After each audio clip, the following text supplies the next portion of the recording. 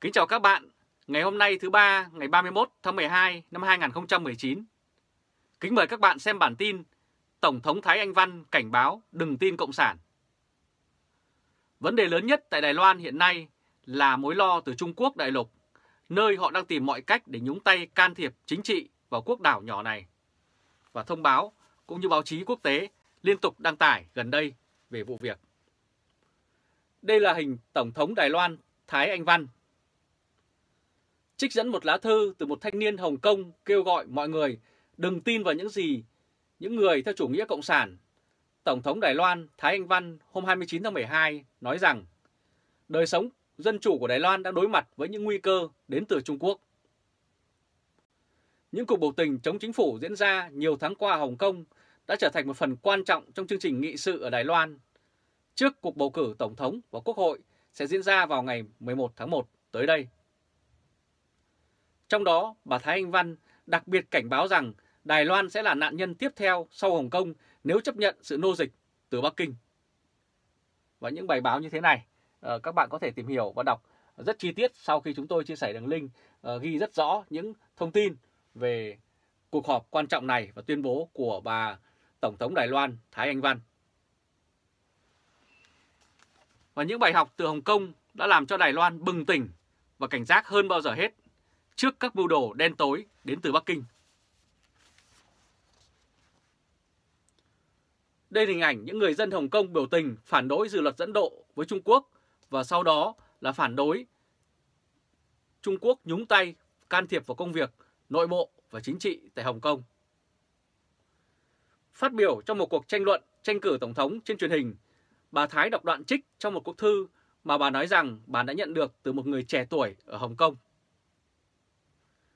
Bà không nêu tên người viết và cũng không cho biết bức thư được viết khi nào. Bức thư mà bà Thái đọc có đoạn: tôi khuyên người Đài Loan đừng tin vào Trung Cộng, không nên tin bất kỳ quan chức thân Cộng nào và cũng đừng rơi vào bẫy tiền của Trung Quốc. Để gần lại các bạn thấy rất rõ hình ảnh của những thanh niên Đài Loan đã được biết trên truyền hình qua các cuộc biểu tình của Hồng Kông liên tục diễn ra trong nhiều tháng qua, và điều này đã gây rung động Trung Quốc và những nước khác. Người Đài Loan đã có trải nghiệm đau thương về thời kỳ thiết quân luật trước khi chuyển sang thể chế dân chủ hiện nay và đang chứng kiến sự suy tàn của Hồng Kông. Bà Thái Anh Văn trích đọc bức thư và thông báo như vậy. Đài Loan tách ra từ Trung Quốc vào năm 1948 khi Tưởng Giới Thạch đã thua trận Mao Trạch Đông và chạy họ ra hòn đảo này để lập nên quốc gia này. Và kể từ đó, Trung Quốc liên tục mọi cách để chiếm lại Đài Loan, kể cả bằng vũ lực. Thiết quân luật vốn được ban bố ở Đài Loan vào năm 1948, bất chấp nền dân chủ đã hứa hẹn trong hiến pháp Trung Hoa Dân Quốc. Thời kỳ thiết quân luật này kéo dài đến những năm 1987 và là thời kỳ thiết quân luật lâu nhất trên thế giới và lúc đó và đã được dỡ bỏ. Bà Thái nói rằng bà muốn đọc bức thư để nhắc nhở mọi người về tầm quan trọng của cuộc tổng tuyển cử vào tháng tới. Ngày 11 tháng 1 tới, những lá phiếu trong tay chúng ta sẽ quyết định cuộc sống dân chủ hiện tại của chúng ta và tiếp tục được duy trì hay không. Cả thế giới đang theo dõi những gì Đài Loan sẽ chọn lựa vào ngày 11 tháng 1 tới. Trung Quốc tuyên bố Đài Loan là một phần lãnh thổ không thể tách rời của nước này và có thể dùng vũ lực nếu cần thiết để thống nhất lại đại lục. Và hình ảnh các bạn đang nhìn thấy đây là phát ngôn viên cảnh sảng của Bộ Ngoại giao Trung Quốc, và Trung Quốc đã có rất nhiều và liên tục gần đây có những phát ngôn yêu cầu thống nhất Đài Loan, kể cả bằng vũ lực. Và Đài Loan trong thời gian gần đây cũng đã tăng cường hiện đại hóa lực lượng vũ trang của mình và liên minh chặt chẽ với Mỹ để đề phòng Trung Quốc tấn công bất ngờ. Đây là hình ảnh phi đội máy bay chiến đấu F-16 của Không quân Đài Loan bay theo đội hình gần sân bay Sung Sơn của Đài Loan. Nhưng Đài Loan cũng khẳng định nước này là một thể chế, một quốc gia độc lập được gọi là Trung Hoa Dân Quốc, tên gọi chính thức của hòn đảo này. Trung Quốc thì nói rằng sẽ điều hành Đài Loan theo mô hình một quốc gia hai chế độ, giống như mô hình được áp dụng tại Hồng Kông, cùng lời hứa hẹn về quyền tự trị rất cao. Bà Thái Anh Văn và cả đối thủ chính trị của bà là ông Hàn Quốc Du thuộc Quốc dân Đảng, một người ủng hộ việc thúc đẩy mối quan hệ với Bắc Kinh, đều phản đối mô hình này. Mỹ thì ra sức dùng Đài Loan như một chiến lược thách thức Trung Quốc ở ngay trước mũi Bắc Kinh. Đài Loan vừa qua đã chi ra tới 10 tỷ đô la để đặt mua của Mỹ 66 máy bay chiến đấu F-16V và 108 xe tăng cùng tên lửa Abrams. Và tất nhiên Trung Quốc qua đó đã tỏ ra rất tức giận khi Mỹ ngày càng thân thiện, bán và cung cấp rất nhiều vũ khí hiện đại cho Đài Loan nhằm chống lại nguy cơ bị Bắc Kinh xâm lược. Trung Quốc cũng tìm nhiều cách tác động vào chính sách của Đài Loan hiện nay. Đây là hình ảnh Tổng thống Đài Loan bà Thái Anh Văn đang tới xem giới thiệu máy bay chiến đấu F-16 của Mỹ. Trong khi các nhóm thân Trung Quốc đang đẩy mạnh hoạt động ở Đài Loan để thúc đẩy việc hợp nhất quốc đảo này với đại lục, thì khi doanh nhân người Đài Loan Dung Nan muốn tìm khách hàng cho các sản phẩm làm sạch mới của công ty mình tại Trung Quốc, ông đã tìm tới một kênh trái với thông lệ, một đảng của người Đài Loan ủng hộ việc thống nhất với Trung Quốc. Một thanh niên cao cấp của Đảng Xúc tiến Thống nhất Trung Quốc cho biết đảng này sẽ có lời với các quan chức từ Cục Quản lý Thị trường Quảng Đông để giúp công ty vệ sinh của ông Yi có trụ sở tại Trung Quốc, điều mà ông cũng đang mong muốn. Thì như vậy là rõ ràng Trung Quốc đã dùng những con mồi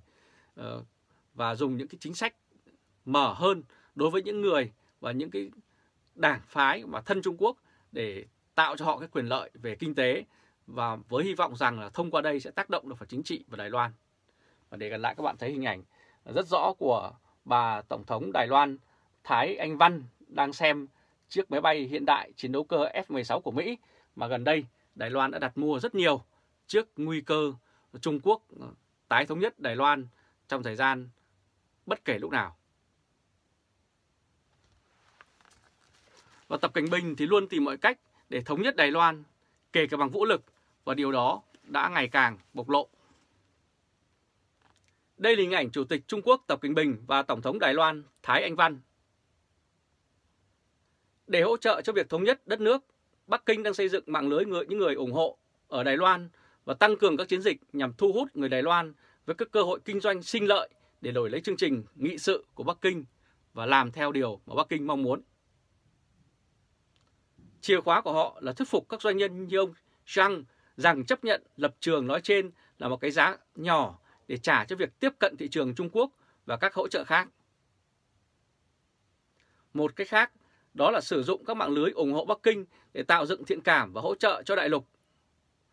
Wen Lung, cố vấn chính sách của đảng CUPP cho biết, CUPP có kế hoạch tổ chức các cuộc hội thảo và các cuộc nhóm họp tại Đài Loan để mở rộng đội quân của mình. Thì như vậy là Trung Quốc thông qua những chính sách lobby và chính sách mở cửa chỉ dành cho những công ty, những tổ chức và đảng phái thân Trung Quốc tại Đài Loan, thì qua đó mới có thể làm ăn với Trung Quốc đại lục. Đây là hình thức mua chuộc rất tinh tế và nhiều quan chức tại Đài Loan cũng như các chính trị gia và các công ty tại Đài Loan đang vướng phải. Và chính quyền Đài Loan đang tìm cách giảm làn sóng di cư sang Trung Quốc đại lục.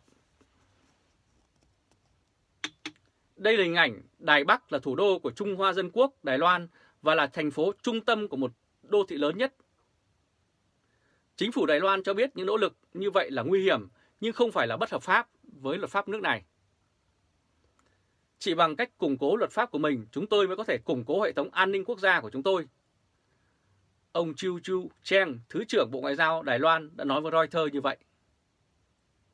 Các cơ quan chính phủ của Trung Quốc được triển khai bao gồm Văn phòng các vấn đề Đài Loan và Bộ Công tác Mặt trận Thống nhất nhằm thống nhất Đài Loan thông qua việc đồng tham gia vào các tổ chức địa phương và tiến hành các hoạt động ảnh hưởng chống lại các chiến dịch ở nước ngoài, đi ngược lại chương trình nghị sự của Trung Quốc. Và các văn phòng hội nhóm dân sự đã được Trung Quốc thành lập, dùng nó để chiêu dụ các chính trị gia Đài Loan nhằm xâm nhập và định hướng dư luận sao cho có lợi nhất đối với Bắc Kinh. Đây là hình ảnh Đài Loan tập trận vào năm 2019, bắn đạn thật bằng xe tăng và pháo tự hành ở ngay bờ biển.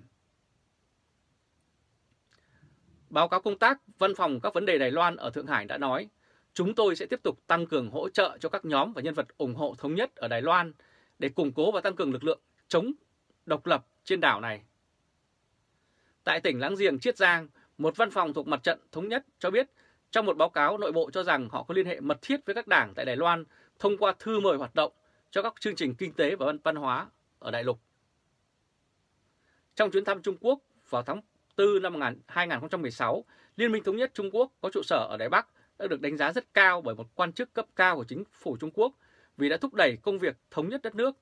Theo một báo cáo từ Liên minh Dân chủ Tự do Đài Loan, một trong số ít các nhóm chính trị độc lập trên danh nghĩa được cấp giấy phép ở Trung Quốc. Và mặc dù là một phụ nữ, nhưng lãnh đạo Đài Loan, bà Thái Anh Văn rất mạnh mẽ và luôn tìm mọi cách để chống lại chủ nghĩa cộng sản và sự áp đặt đến từ Trung Quốc đối với quốc đảo này. Điều này, ông Tổng Bí thư Nguyễn Phú Trọng, Thủ tướng Nguyễn Xuân Phúc, Chủ tịch Quốc hội Nguyễn Thị Kim Ngân của Việt Nam cùng gần 4 triệu đảng viên Đảng Cộng sản Việt Nam có thể học tập để mạnh dạn lên tiếng bảo vệ được chủ quyền đất nước trước một Trung Quốc ngày càng hung hăng. Rất cảm ơn các bạn đã chú ý theo dõi chương trình truyền hình trực tiếp của Lê Trung Khoa, thoibao.de thứ 3 ngày 31 tháng 12 năm 2019.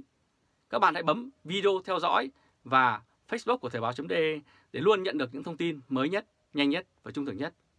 Chào các bạn và hẹn gặp lại các bạn vào bản tin lần tới. Trung Khoa từ Berlin, Cộng hòa Liên bang Đức.